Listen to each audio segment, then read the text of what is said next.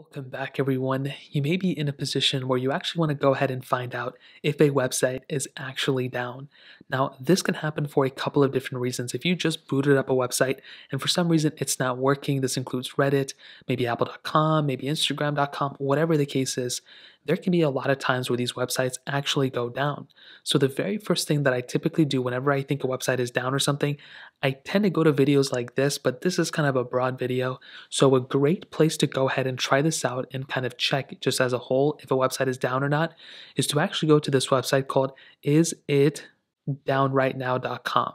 So this is a tremendous website. There's a couple different websites like this, but isitdownrightnow.com is another one. And what it tells you right here, like where it says top websites that could be down, it tells you which websites are down and which websites are up. So you can see on the left side that sometimes maybe it looks like Netflix was down for a little bit. It looks like, YouTube and Facebook and all these ones were down for a little bit too, whatever that one is on the side. Twitter was down for, I guess, for now or something. So this is a great website. Isitdownrightnow.com will show you and basically show you which websites are down and which ones aren't. Now, another thing you can do that I typically do is go to google.com just like this. I type in is it down, and I also look for this next website, which is Down Detector. Now, this is a great website as well. It's pretty much the same thing as the other one. Now, this one is a little bit different because it shows you basically all the most frequent websites. Like you can see PayPal, Venmo may have been down.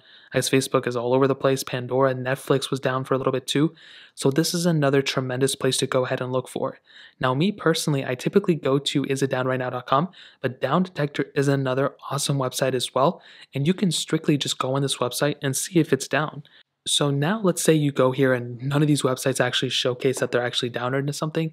Typically what this could mean is that you have a network connection problem on your iPhone. So you may want to make your way over to your settings application.